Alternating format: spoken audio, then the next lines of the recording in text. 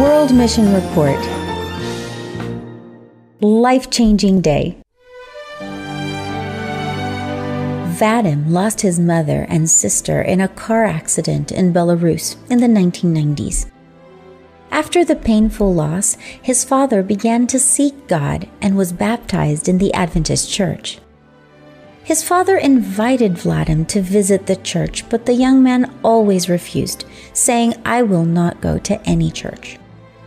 The Soviet regime had recently fallen, and religious freedom was a novelty, and hence Vadim's skepticism. But his father didn't give up, knowing his son wanted to be a programmer, and that access to a computer at that time was very difficult. One day he mentioned that a woman from the church owned a computer. Vadim decided to go to church just to meet the woman with the computer, but his father's goal was missionary. Vadim got involved in the Sabbath school and stayed for service, and for the first time he prayed and listened attentively about God. When the service ended, Vadim had completely forgotten the reason he had gone to church. He no longer wanted to talk to the woman with the computer. Now his desire was for God.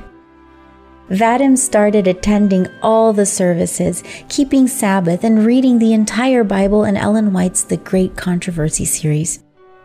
One service had changed his life. He wanted to learn about computers, but he was transformed.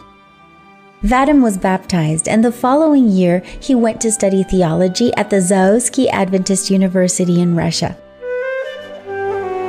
Today, Vadim Dershak is a pastor and executive secretary of the Adventist Churches Union in Belarus.